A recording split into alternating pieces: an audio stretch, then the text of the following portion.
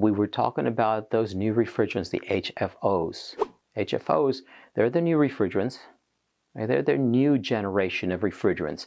They consist of hydrogen, fluorine, and olefin.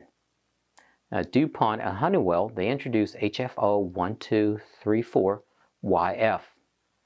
1234YF, that was introduced to the automotive industry in 2007.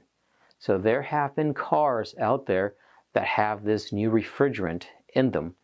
We have been used to seeing 134A in cars, but there are some cars from 2007 on up that have been using this HFO 1234YF.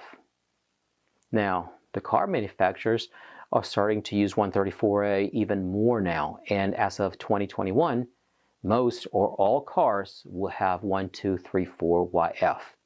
Most people have never heard of this refrigerant, but it does exist and it is out there.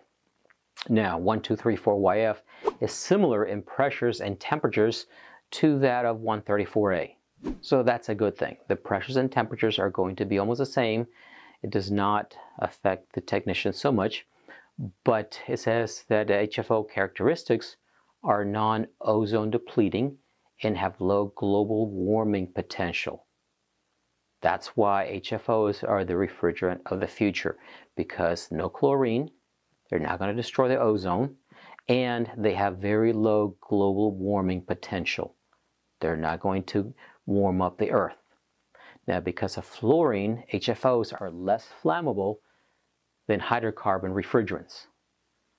So because of the fluorine gas that they use, hydrogen, fluorine, and olefin, because of the fluorine, they're less flammable than hydrogen refrigerants.